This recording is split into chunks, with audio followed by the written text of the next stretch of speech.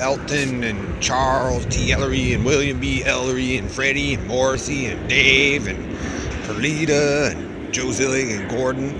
We've gone through this before. See, this will make it simple. See, Jay Beswick said graffiti burn, right? Graffiti burn. He doesn't want graffiti, and I'm not a part of any of those gangs. So when you disrespect people in your communities, now it's a community, so we could go Denver and San Diego and anywhere else you guys do your thing. If you disrespect those people in the communities, then they don't have to respect you and your wishes.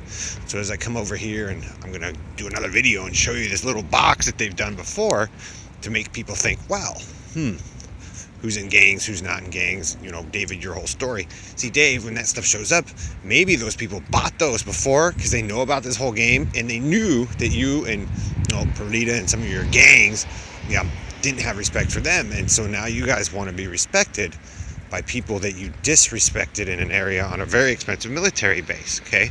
Because they don't want black kids and all these guys running around spray painting stuff because it costs money.